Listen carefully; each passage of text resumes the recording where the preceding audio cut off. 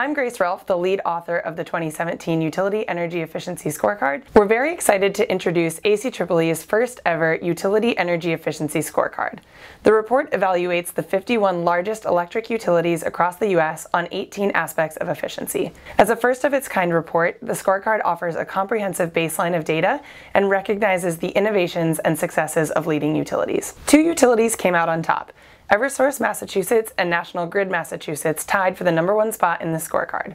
They both earned 91% of the available points and really excelled in the quantitative and policy setting metrics. Notably, they both had energy savings over 3% of their electric sales, a really impressive achievement. The three utilities that round out the top 5 in the scorecard are Pacific Gas and Electric, Baltimore Gas and Electric, and Eversource Connecticut.